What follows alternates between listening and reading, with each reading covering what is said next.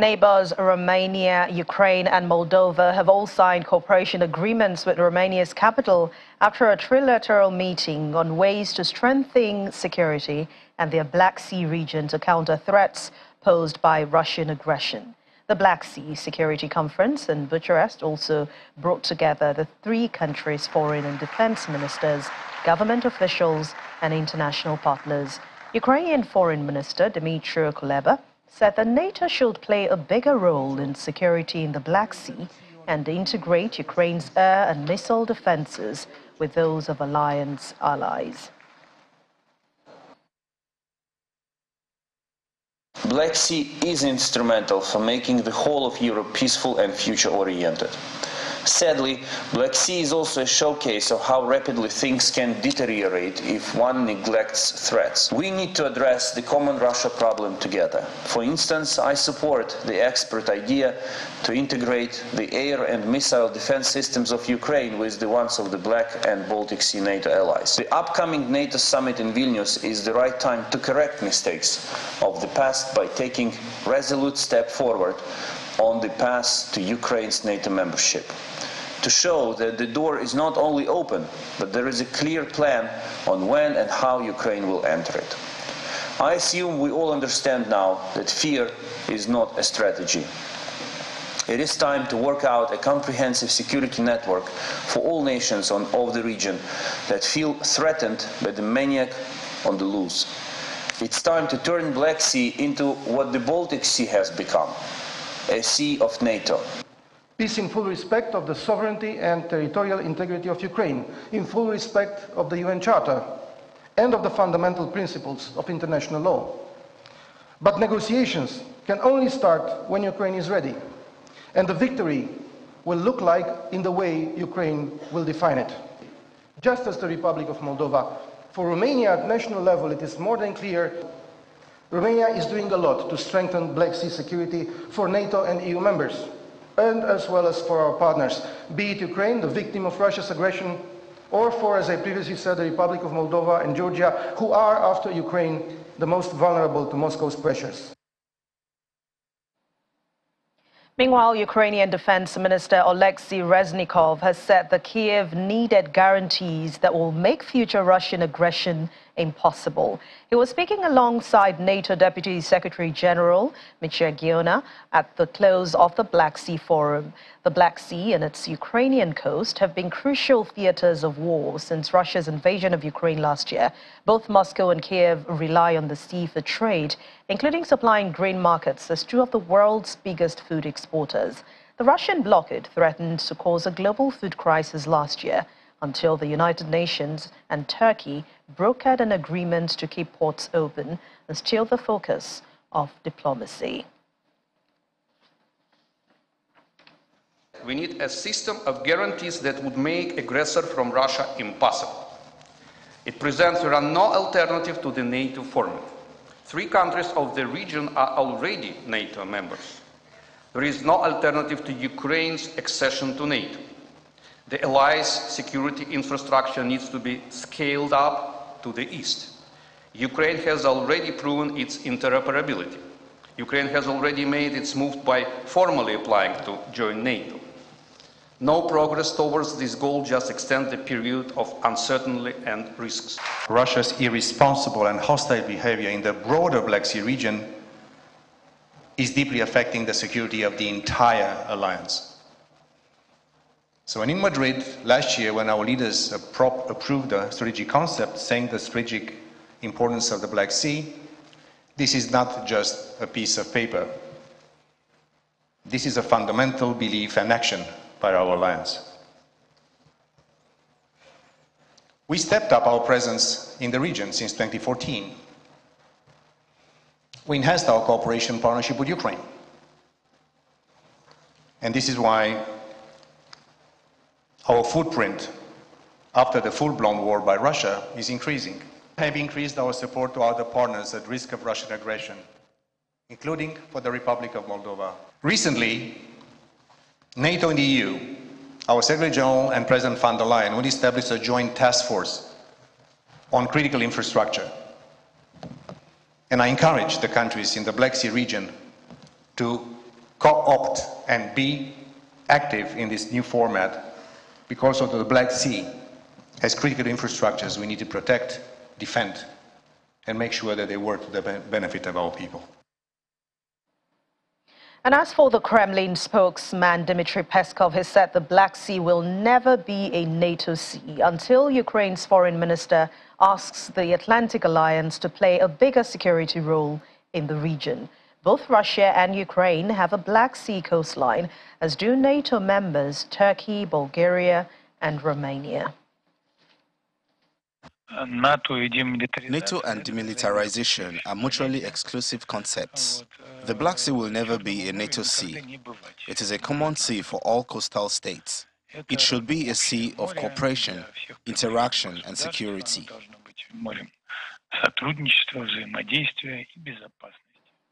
Russia's defense ministry says that the Wagner mercenary forces were pressing on with high-intensity combat operations to push Ukrainian forces out of the central quarters of the embattled Ukrainian city of Bakhmut. The Russian defense ministry spokesperson Igor Konashekov stated the Russian airborne troops, tactical aviation, missile troops and artillery also took part in the offensive, blocking the transfer of Ukrainian reserves to the city and preventing them from retreating from the city. On the Donetsk axis, Wagner assault detachments continued high-intensity combat operations to oust the enemy from the central quarters of the city of Artyomovsk, which is the Soviet name for Bakhmut. The airborne troops provide support to the assault detachments on the flanks, blocking the transfer of Ukrainian reserves to the city and the possibility of enemy units retreating from Artyomovsk. The strikes of operational tactical aviation, missile troops, and artillery fire of the southern group of troops hit accumulations of manpower and equipment of the armed forces of Ukraine in the areas of settlements.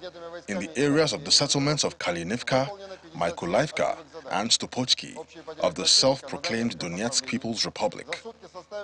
Over the past 24 hours, to back up troops in the Artyomovsk region, Russian Aerospace Forces aircraft made 12 sorties, while group missile troops and artillery completed 57 fire missions.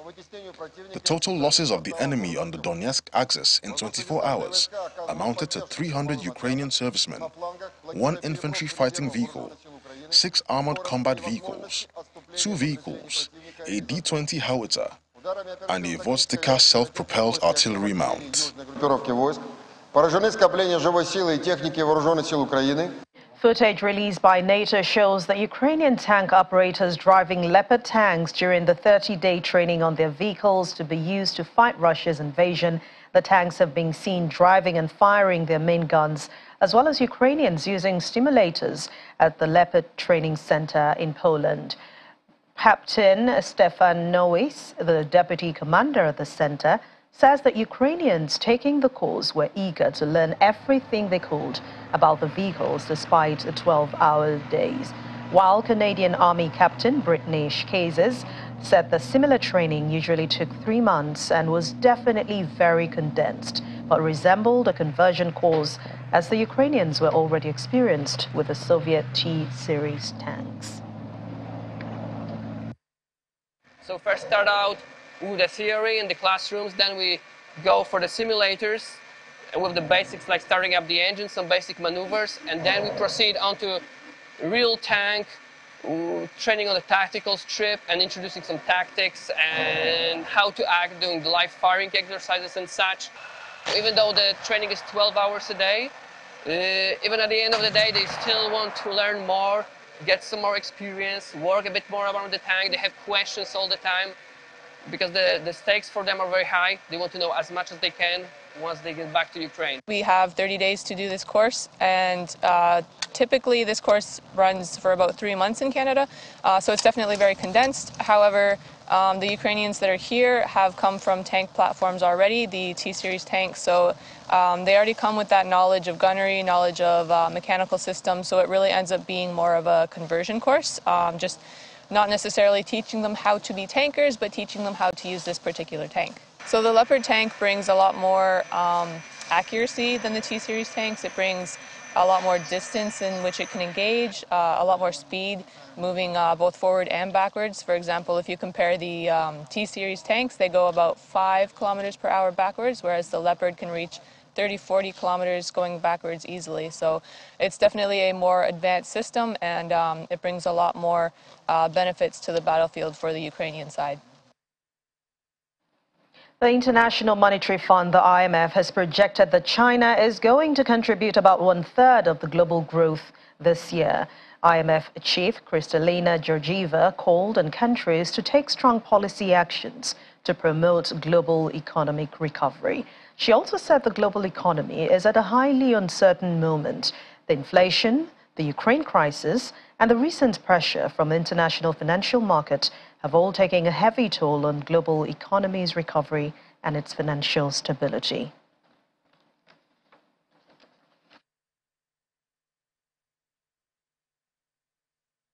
We see China this year rebounding quite strongly. Our projection is for 5.2% growth. We have been pleased to see this rebound of China. China this year is going to contribute about 1/3 of global growth.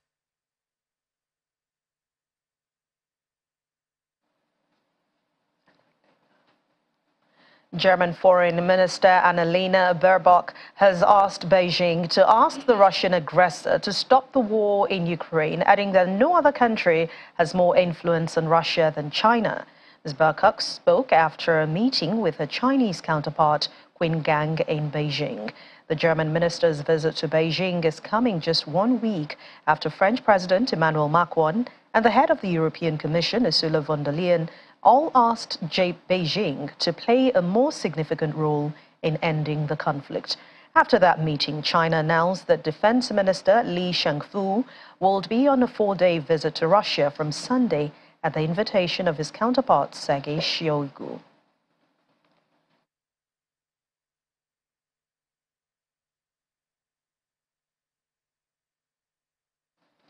The spokesperson for jailed Russian opposition leader Alexei Navalny has said that he is grappling with a series of severe stomach pain in jail that could be some sort of slow-acting poison. Kyria Yarmish said that an ambulance was called for Navalny at the maximum security IK6 penal colony at Melekovo, that's about 250 kilometers east of Moscow, where he is being held. She says that Navalny was suffering from severe stomach pain and could not eat the prison food provided to him because it was making his pain worse, and since Monday has been banned from buying alternative food. She also adds that there is no definitive proof of the poisoning theory, but that he had never had such pains before.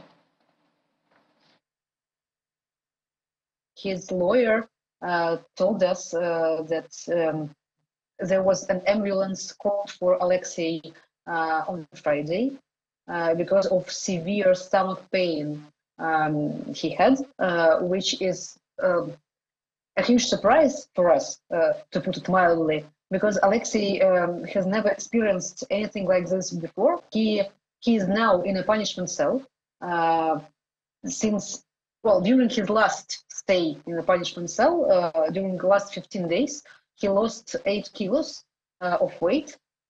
He doesn't eat anything because he is prohibited to receive parcels with food or to buy food in prison store. There is no answer to it. This is just a way of pressure they put on him. I mean, there is no legal basis to prohibit such thing for any inmate in Russia. But they just decided that this will be another restriction that they will imply on him. On Monday, they also, for example, reduced the time which he has for writing letters, like for correspondence. Before, it was 35 minutes a day, and now even less. So, I mean, this is what they do.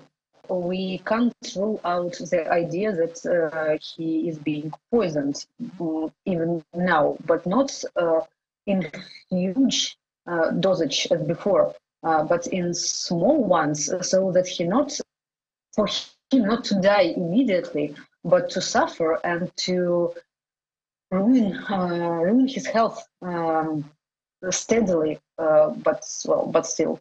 We don't have any proof of this. But as I told you before, he has never experienced any pains like this. I am actually terrified because no one knows what is happening. Everyone is very concerned. And we just know that, we definitely understand that this is not idea of prison administration. It is an order that comes from above. I am completely sure that it is Putin who decides what will happen with Alexei. So the thing is that Putin doesn't have any red lines that he wouldn't cross. We know it for sure. We know that he already tried to kill Alexei. So nothing can stop him to try again, just maybe slowly. The United Nations spokesman Stefan Dujarric has said he hopes that Navalny will be giving the medical treatment that he is entitled to. Navalny, who is serving combined sentences of 11.5 years for fraud and contempt of court on charges he says were trumped up to silence him, said via Twitter on Tuesday that he had been moved back into solitary confinement and forced to endure extremely hellish conditions. Alexei Navalny has got severe stomach pain. His spokeswoman says he may be reacting to some sort of slow-acting poison. Does the Secretary General or the Office of Human Rights have any reaction? I don't have any more details. Just say we very much hope he will be given the medical treatment that he is entitled to. Polish paramedic Robert said that he had no doubt that he had to come to Ukraine when Russia started a full-scale invasion in February last year. The 42-year-old, who did not give his last name, works for Poland-based Hamanosh Foundation, a non-governmental organization providing medical services in Ukraine since last spring. Part of a bigger team, which includes 6 doctors and a nurse, Robert came on Thursday on the frontline town of Orikhiv in the southeastern Zaporozhye region. Local volunteer Mikola also said the only hospital in the town was destroyed in the first days of the Russian invasion, and he said he offered the services of Polish doctors to provide local residents with the much-needed medical care. Let's bring in VOA's Anna Chernikova, who joins me now from Kyiv to discuss more on the Russian invasion of Ukraine. Thank you very much for joining us again, as always, Anna. Good evening. Let's begin with the role that Germany is playing as a mediator. I mean, now they're already asking China to pressure Russia to end the war in Ukraine. Well, we can see that in this past weeks, a lot of, various, let's put it this way, various international leaders had meetings with Chinese leadership, and also President Zelensky is still planning and hoping, I guess, to have a conversation with the Chinese leader. Of course, everyone get this understanding that China has special influence and special relationship with Russia, and we can also see it using the fact that Chinese leader is the only leader, except of, let's say, Belarus, President Lukashenko, who was visiting Putin, who is visiting Putin constantly. So he was the only international leader coming to Russia to meet Putin, and of course, international community has this hope that actually China can take a side and can try to influence Russian decisions or Russian leadership plans. But this is one side of the coin. Another side of the coin is we can see, and also what we can see from the official statements by China, that there is not yet, I guess, this let's say, neutral status of Chinese leadership and complete understanding of both sides. As I already mentioned, President Zelensky is still waiting for the meeting, for the possible meeting with the leadership of China. So at least to get this, role of mediator or role of someone who can actually influence this war and this future ending of war.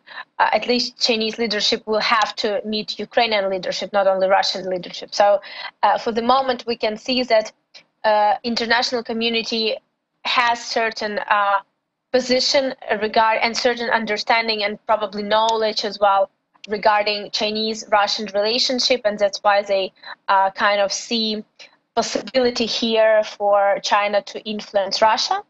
But again, it's important to understand what is Chinese opinion and Chinese position on this war, because for the moment we haven't really heard or seen any particular, statements which would have been kind of, decisive that, okay, this is the position of China. So we just see that China is trying to, continue its own business, doing its own business using Russia as well, and not only Russia. And of course, again, there are, with this latest documents leak, we also hear and see certain information about possible Chinese military assistance to Russia. Again, this is not confirmed, this is not verified yet, but we cannot independently verify it for the moment, but definitely it should be, it should be very clear what Chinese position is in this war. Exactly, Anna. I mean, we know that the last time the Chinese president visited Russia, the president, he didn't say anything significant about brokering peace or keeping peace in Ukraine. Do you think, with all the drama, especially with China, Taiwan, and all of this happening at the same time, is China in the best position to broker peace between Russia and Ukraine? To be honest, for the moment, there are no signs of that.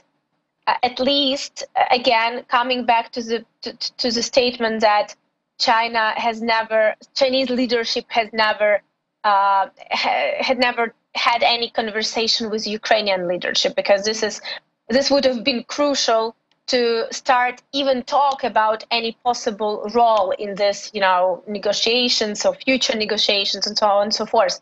And second point, we never heard any direct and clear statements by Chinese leadership in terms of this war. So for the moment, but again, this is on the public surface.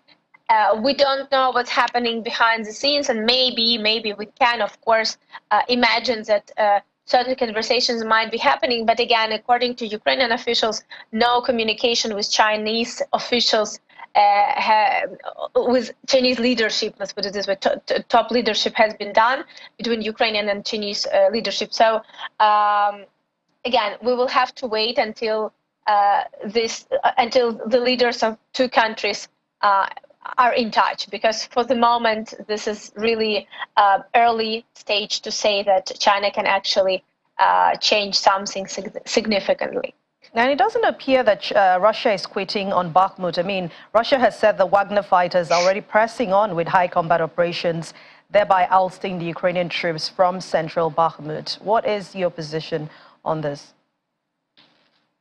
What we're hearing from, even from the Ukrainian officials, that actually Russian forces are increasing their pressure there. So it's definitely that they do not give up, and it's not logical for them at this point to give up, because it's already too long way have been, went and too deep they are in the city.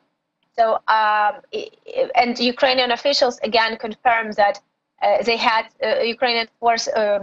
Russian forces had certain advances recently, particularly Wagner Group, and at the same time we also see the reports from the Institute for the Study of War and International Intelligence is that actually Russian forces are moving to either towards the central part or even they already reached the central part.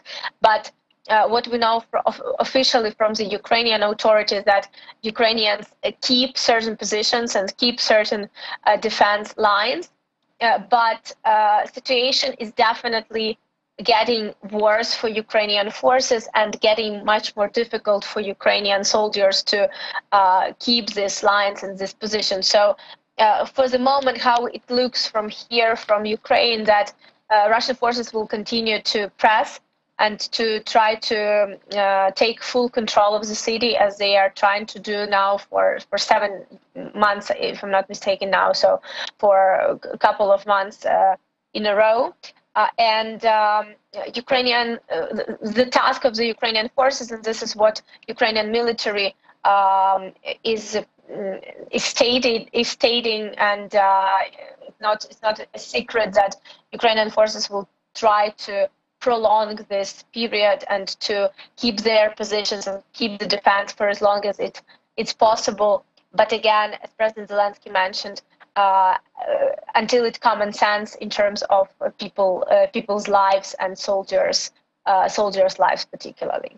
All right. Thank you very much, VOA's Anna Chernikova, for your time and contribution as always on The World Today. Thank you.